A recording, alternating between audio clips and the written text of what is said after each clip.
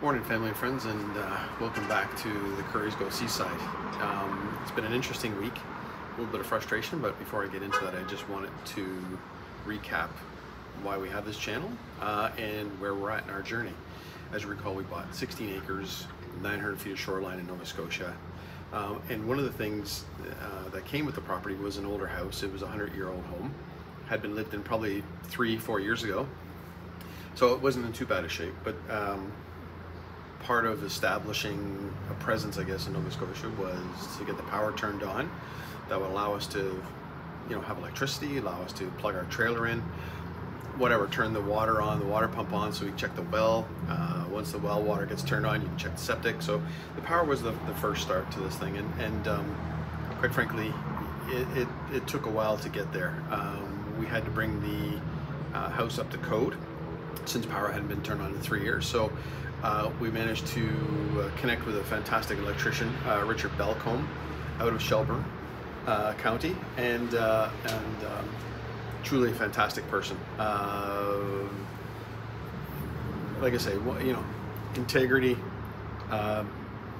diligent about his work ethic, proud of the quality of work he does, and quite frankly does a very great job. Anyways, it took some time to get to him, I guess, and find out who I want to use for the electrical work, and then, actually scheduling time to do the work. It took some time, so that was probably about a month, 5 weeks type of thing. Got the electrical work done, got the inspector in, and Richard was great. He made sure he was there when the inspector was there, passed certification, and then I thought, okay, great, we're off to the races. We're going to have power sooner rather than later, and Nova Scotia Power had a different idea. They wanted to do a line capacity test, which, fine. I don't want to blow any transponders or capacitors or whatever's on the electrical line. So anyways, they scheduled the test. Long story short, I got a call at 6:30 one morning. The technician was on his way. Didn't say anyone had to be there. Not once did anyone tell me someone had to be there when we get the line capacity test done. And so I gave him Richard's number, forgot Richard was on vacation. But anyways, found out about a week later that in fact the appointment had been canceled because no one was there. No one told me. Like I say, no one said anyone had to be there. And so I had to get it rescheduled, which another 2 to 3 weeks. Anyways, the line capacity test was conducted this past week. We passed. There was plenty of capacity on the line, so there's not a concern there. But the one thing the technician did notice was that the pole on the property was old, and he recommended replacing it, so he put a service order in. Okay, it is what it is. Another 2 weeks to do that, but I got an email this past couple of days from Nova Scotia Power saying because of the work order, they needed to either have a building permit or they needed the municipality to send me a letter saying I don't need a building permit.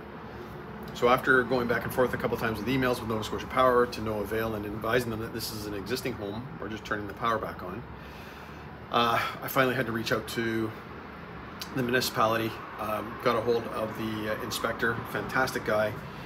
He went out there within an hour and a half, quite frankly, saw that it was an existing home that we're not building, don't need a building permit, and so he emailed Nova Scotia Power, advised them that a permit was not required. And so I'm hoping this is the end of this saga and that power does get turned on in the next couple of weeks after they replace the pole, but I will let you know once that happens.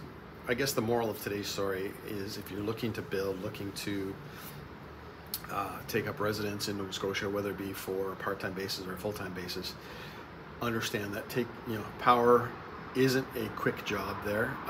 It's taken me since the early part of June to get the power turned on, and so just be prepared that it does take some time to work through the process. People I've dealt with Nova Scotia Power have been great to deal with, so I've got no complaints there. But it seems that there's one hoop after another, all for good reasons. But just like I say, moral of the story: just be prepared to invest the time required in order to get the power turned on, and therefore everything else would fall into place thereafter. So with that being said, I wish everybody a fantastic day. It's very sunny here in Toronto, and I look forward to being out in Nova Scotia sooner rather than later and providing you guys some videos on the property itself as we look to start clearing it this fall and make some pathways and some driveways and all that good fun stuff. So anyways, have a great day, and we'll talk later. Thanks.